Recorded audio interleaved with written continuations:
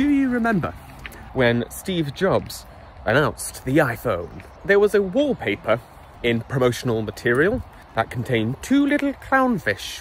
Fun fact, that never got released out on any version of an iPhone. Versions kind of like it existed online, but they were never like available with an iPhone. Until now.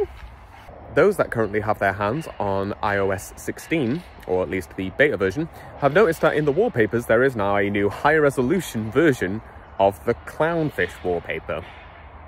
No one knows for sure if this Clownfish wallpaper will appear in the public version of iOS 16 when it releases later on this year, but yeah, seems a bit random.